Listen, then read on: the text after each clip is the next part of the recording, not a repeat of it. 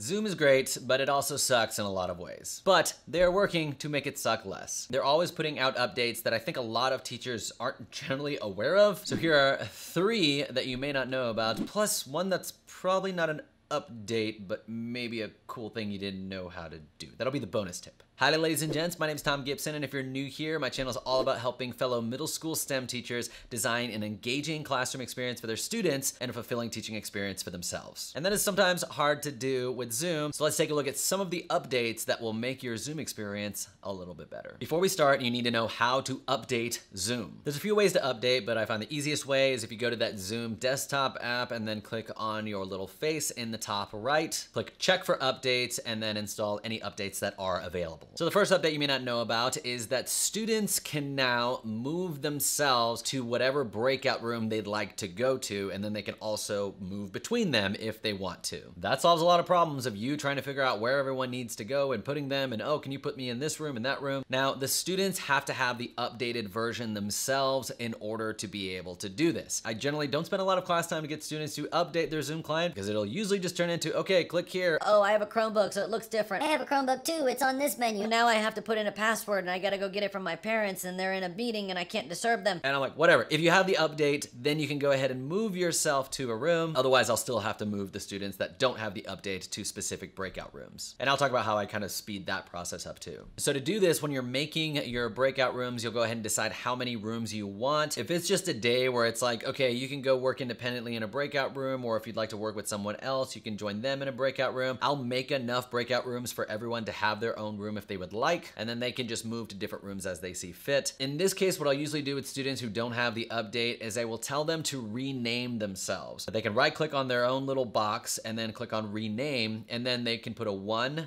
in front of their name if they would like to be in a room by themselves, or a 2 in front of their name if they'd like to be in a room with other people. And so that way, when I have to assign people, it's actually in order. All of my 1s are together, so I can go like, okay, assign, assign, assign, assign really quickly, and then my 2s are also bunched together in my little list, and then I can decide which rooms to put them into together. Or I may even say, like, if you want to be in a room with someone specific, just put that in the chat, and then I will try to honor that. If I have a really big class, I'm probably not going to do that. I'll just randomly assign people or put them with people that I know that I think they'll probably be able to work with well. Another option you can do is create a different room depending on what a student is working on. So it's like, if you're still working on the notes, you are in room number 1. If you're working on the assignment, you're in room number 2. If you're preparing for the test, you're in room number 3. And so they may or may not be working together, but at least all of the students that are in different spots, I can go see and check in. And then I'll also create maybe 5 other rooms called check-in rooms that I can pull people out of and put in that check-in room. Or if a student wants to call me over, they can move themselves to a check-in room and then call me over, and I can answer their question without disturbing the other students in the breakout room. And on the student side of things, after you've opened all the rooms, then the students will see a little option on the bottom that says breakout rooms, and they can see all the rooms and then click which one they'd like to join. The second update that you may not know about is that you can choose to spotlight yourself and multiple other people at the same time. So what that basically means is if I spotlight myself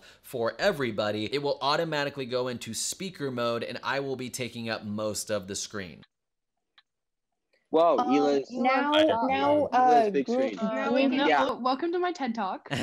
Anytime that you can make Zoom do what you want it to do without telling the students, okay, go up to view, and everyone, you need to switch me over to speaker view, and okay, you're not gonna be able to see this if it's not in speaker view. The fact that I can just spotlight myself and then it puts it in speaker view and it keeps me spotlighted even if someone else is talking, so it's a little bit different than speaker view. It's super helpful. And then if I want to take the spotlight off of myself, I just have to hit the remove spotlight pin, and it will then keep it in speaker view for the students. They'll have to manually go back and to change it to gallery view if they want to do that. But now it's not going to just keep me in the speaker view. If someone else is talking, it will put them front and center. You can spotlight up to 9 people, and this can be really helpful if you have students doing a presentation together, maybe 2 or 3 students together, and then you can go ahead and spotlight all 3. So that way, even if someone else is talking, they don't take up the full screen, but those 3 students that you have spotlighted are the ones that are kind of front and center. The third update you may not know about is virtual seating charts. The biggest problem this solves is sometimes you're looking and you're maybe doing some of your attendance,